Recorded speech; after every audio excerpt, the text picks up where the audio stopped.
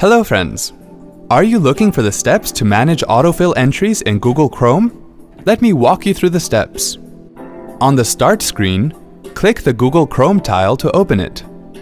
Click on the Chrome menu and then click Settings. Scroll down and then click on Show Advanced Settings. Scroll down again and in the Passwords and Forms section, click Manage Autofill Settings link. In the dialog that appears, you can create as many profiles as you'd like. To save a new address entry, click Add New Street Address. Enter the required fields in the Add an Address dialog box and then click OK. To save a new credit card entry, click Add New Credit Card. Enter the credit card details and then click OK. Click Done to close the Autofill Settings dialog box. Wasn't that easy? Have a nice day!